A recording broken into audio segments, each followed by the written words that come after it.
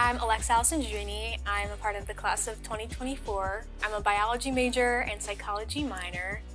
On campus, I work in the career office as a peer associate, and I'm a biostatistics TA, and I also work in Dr. Lizak's research lab. So scholarship and financial aid has definitely played a huge role in coming to Ursinus, but I actually grew up here my whole life. I knew I kind of wanted to stay near home, and after I toured Ursinus, I was like, I want to go here. I know I want to go here.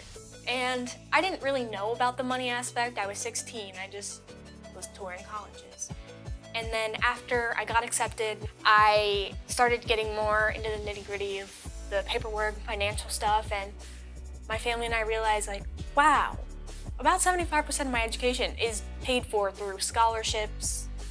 Knowing that a huge community of alumni and parents are donating, it makes me feel good because not only do me and my family care about my education, but also alumni here care about my education, and it makes me want to learn more, pursue more, and just do more at the school, and it really helps make my experience so much better.